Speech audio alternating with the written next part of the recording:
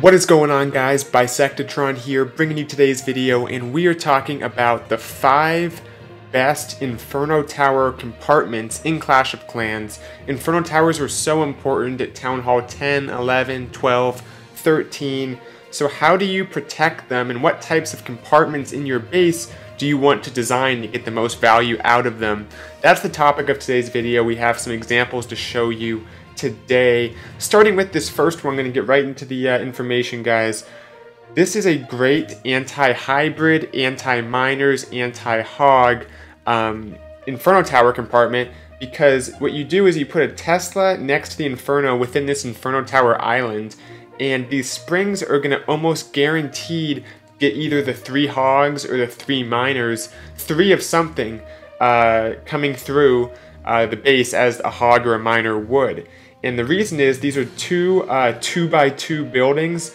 One of the problems with spring traps is if they're next to a building like a bomb tower and you put a spring next to them, just move one over like this, the miner might go to either side of the spring and not hit it. But by putting them in this orientation, this can potentially take out 6 hogs or 6 miners, some combination, and very effective against hybrid. So put it somewhere where the attacker is likely not to do a queen charge and likely to send their hybrid through, because obviously with the queen charge you won't get any value from these springs. But if it's in an area that's hard to queen charge and likely for the hybrid to come through, great way to stop this very powerful attack right now. Moving on to the next one here, guys. This is a compartment that I really like, because what it does, and you can put something else in the other corner, a builder hut for example, among other things to fill that out, but what it does is it's also very difficult for miners particularly. So it's good against hybrid, good against straight up miner attacks, because there's a lot of hit points next to that Inferno, so they're going to get stuck in that compartment, taking out the high hit point storages. Good thing to do is put a a skeleton trap here to also delay the miners even further. You can see other benefits of this compartment. Can't reach from outside this wall, so you can have that facing the outside of the base, or another compartment. Also this, the queen cannot reach from behind that wall, so good anti-queen charge, just anti-queen in general. And then over here you have a little bit of dead space between the Inferno and the wall, which makes it difficult for troops to pass directly into the Inferno from that angle, and also hard for, bowlers can't reach over the wall.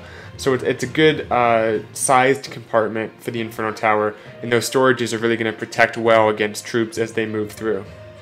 Okay, I'm going to pick up these Infernos because they're going to need it elsewhere as we move along here. I put some placeholders down because I only have 2 Infernos on this Town Hall 11. Unfortunately, don't have like 7, which I needed.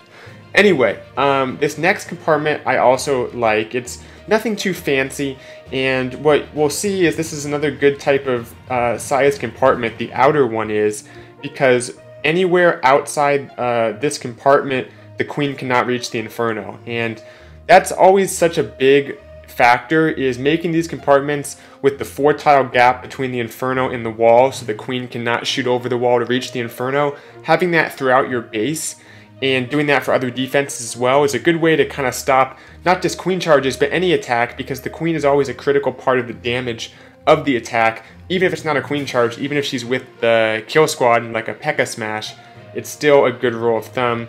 You can cut off the corners and bring them in a little bit to also prevent maybe wall breakers being used too easily, although the super wall breaker makes it very difficult to stop that nowadays. But the reason we have this inner compartment is it prevents P.E.K.K.A.s, king, and it makes a Yeti bomb more difficult because it's harder to at least get the Yetis themselves to target the Inferno. Maybe the Yeti mites will. But it's definitely good against troops that don't have any range. And if someone does a P.E.K.K.A. smash, their P.E.K.K.A.s might walk all the way around. Another thing this does, and then you can do this with the Town Hall too, just in a bigger style compartment, is it can split the troops. Some are going to go, let's say that, these are the troops, some will go this way, and some will go that way. It's better if it's a bigger building because it's more of a split, but this does kind of split things up a little bit and makes it more unpredictable as troops pass through this type of compartment. Okay, I'll take my Inferno back and we'll keep it moving here. This is a double Inferno style layout, so I would only do this if you're a Town Hall 12 or Town Hall 13 and you have that third Inferno to put elsewhere. But basically what this does is it has these Infernos kind of protecting each other to some extent. Great place to put the tornado trap is near this area, maybe between them. Typically you're going to have another compartment out here or something. This is a great way to make it difficult for someone to queen charge the Inferno because they have each other's backs. And if you're worried about someone kind of having the queen walk along inside that first compartment and take them both out, just put an air defense back here. It'll shoot down any healers as the queen walks past. It's also good to put your queen here because she's very well protected. And like I said, the place for the tornado trap would be, let me see if I can find my tornado trap, big scroll bar, is like somewhere in here among other defenses. That's a great place to put it. But I really like this at Town Hall 12 and 13. It works well, and the gap between the Infernos means you're not going to have something take them both out at like the same time. Just make sure that it's the compartments continue out, so you can't have like a smash type attack with the Yetis or P.E.K.K.A.s, just smash straight through. You want some uncertain pathing going out in either direction. I like how I'm using all these random buildings to kind of act as my cursor. Okay, last one here, and this is something that I gave a huge shout out to. I made a video dedicated to it about 6 videos back in my uploads. It's called the Bait Inferno technique, and this is right on the outside of your base. Once again, Town Hall 12, Town Hall 13 more than Town Hall 11 or 10 because the Infernos are less of a fraction of your total damage. They're not quite as valuable. You have more of them. So you can afford to do this and be kind of tricky, is putting it right in that outer layer. And I'm not going to talk too much about the benefits and exactly how to do it because I made a whole video on it.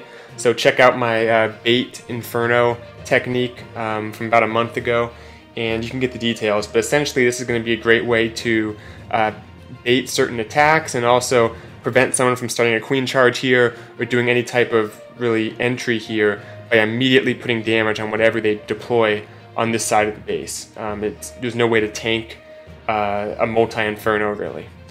Okay, so I think that covers it all. Thanks for watching, guys. A big shout out to my Patreon because some of the other Clash experts there gave me some inspiration, and we have a channel where we can post some community tips, and some of these were inspired or came directly from there. So shout out to everyone on my Patreon who's been helping me with all the tips and stuff. If you want to check it out, the link is always in the description. You get different perks, access to the Discord server where you get tips such as these, and also attacking advice, custom war bases, etc., etc. You may have heard this spiel before. But that will do it. Thanks for watching, guys, and I will see you in the next video. Bisectatron out.